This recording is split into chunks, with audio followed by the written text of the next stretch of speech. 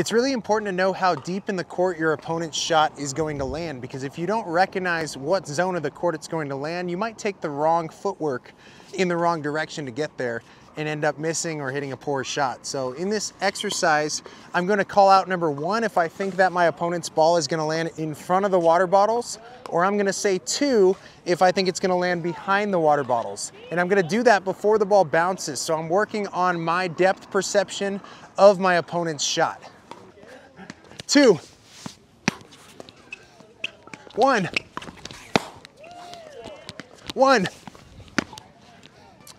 So I know that if their shot is going to land in zone 1 in front of the water bottles, I often have to move forward to that shot. So if I'm late recognizing that, I might put myself in a difficult situation.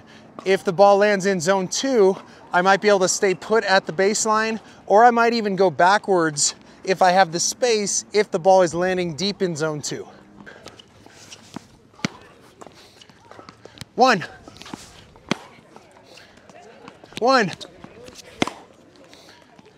1,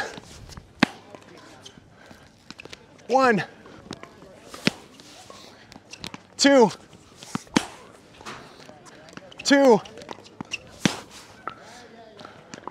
1. One good trick is to watch your opponent's paddle and watch how high the ball goes off of their paddle. Typically higher shots are going to land in zone 2, deeper in the court. And when you do this, you'll probably make some mistakes. Even now, I was making some mistakes calling 1, the ball landed a foot deeper. So this is a really good exercise to train your perception so that you start moving in the most efficient direction possible. One more example. 2, oh, I misread that, but it was okay. 2, 1,